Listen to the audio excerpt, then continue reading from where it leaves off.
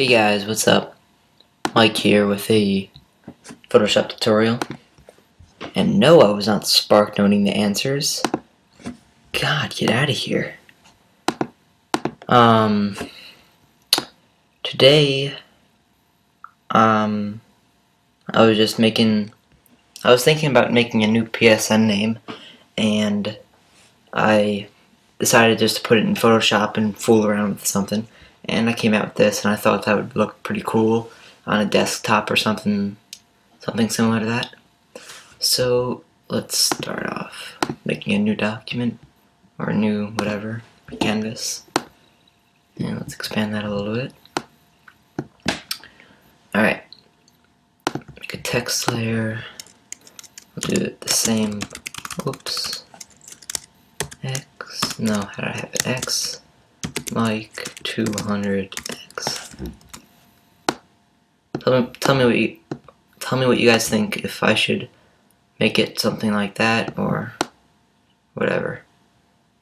And just pretty much center it a little above the center point. And that looks pretty good. So let's duplicate that layer and edit, transform, vertical. And we'll put it, don't touch the letters don't touch them, but get them as close as you can as possible and line them up. Alright, so highlight both of them, right click, radarize type, and then select the bottom one. Here, let's bottom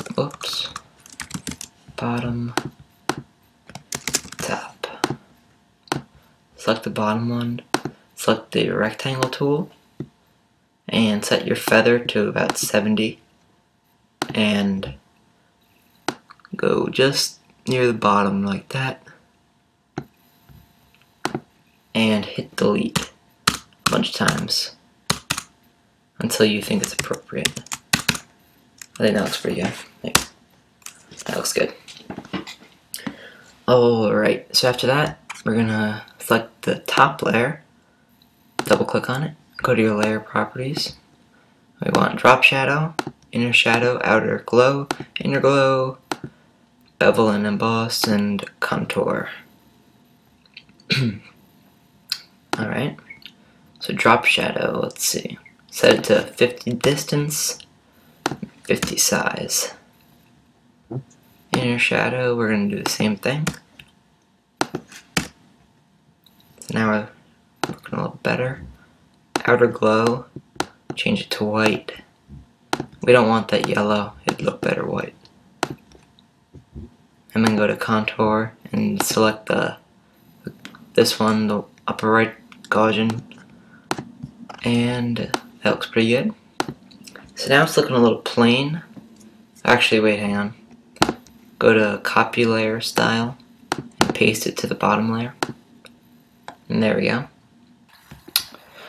But this is looking a little plain to me, so we're going to select our gradient tool and have it going from black to white and just put it on there. And that'll give it a little bit of background in contrast to the white and sort of fade it in or fade it out. And it gives for good transition.